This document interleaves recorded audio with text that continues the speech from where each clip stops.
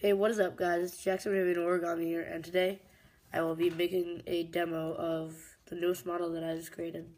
It's a sitting, squatting boy. It's kind of weird. Oh, wait. Oh, and I broke it. The back is kind of bad. I don't know, but... So, sitting, squatting, clapping boy. I have no idea why I invented this. It's really weird. So yeah, I don't know. This model's kind of strange. I invented it during advisory at middle school. So yeah, that's fun. Yeah, but it's a pretty cool model. I'm happy with it, but I really don't know how to recreate it. It took a while to make. So yeah, and I was just free folding during this, so I mean, it's pretty cool. You can even, I even like made the head and stuff. He kind of looks like Stewie Griffin from Family Guy. Family Guy is like my favorite show, by the way. See, looks like Stewie Griffin. And if you don't know who Stewie Griffin is, he's a guy that has a head shaped like a football, like the American football, like or if you're in England, a rugby ball.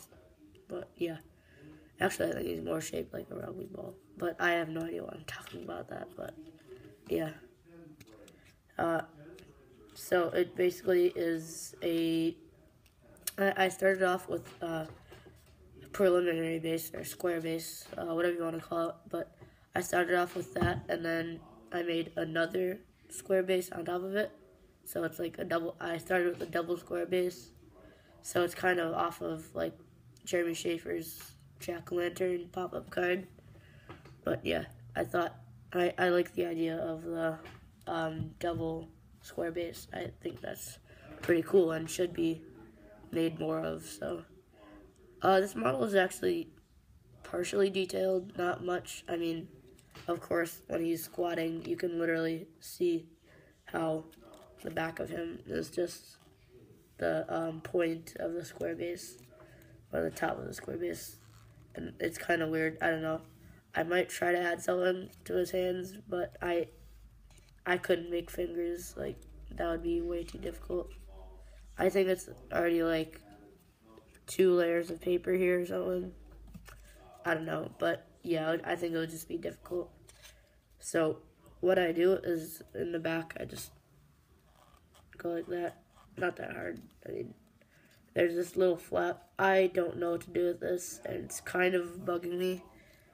You can, I can just tuck it in here, but then whenever that just pops out, and that's kind of annoying. So I don't know what to do with this little flappy thing, but it's annoying, and I want to get rid of it. So I want to kind of, I might be able to,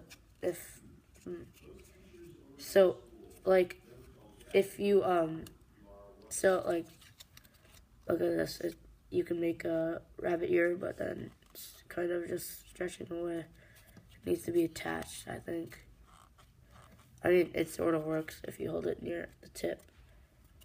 It's kind of inappropriate, kind of not inappropriate, but I have a dirty mind, so yeah, sorry.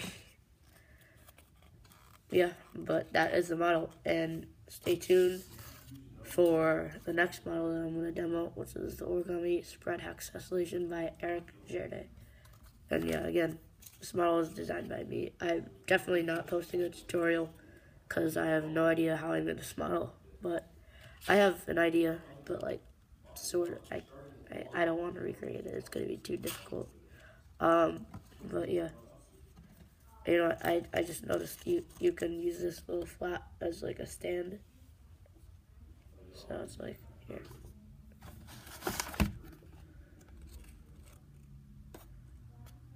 Like that. Although, now he kind of looks like a dog from that angle. But, yeah. I hope you enjoyed the demo, and I will see you guys in the next video.